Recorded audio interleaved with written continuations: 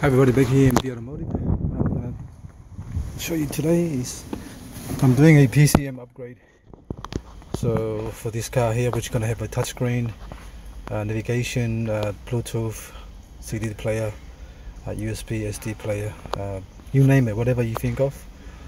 Most of the new system now have a lot of stuff on it, internet as well. I'll see if I can get TV. If I can't, doesn't matter, but they can be put in later, and digital radio as well.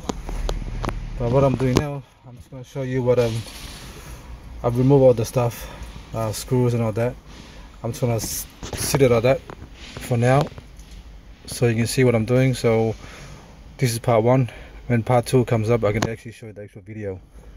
But this is a Porsche 986. I do this on 996, 997, Cayenne, Panamera and Macan as well. So 10-inch screen and all that. Alright, thanks for watching and please subscribe.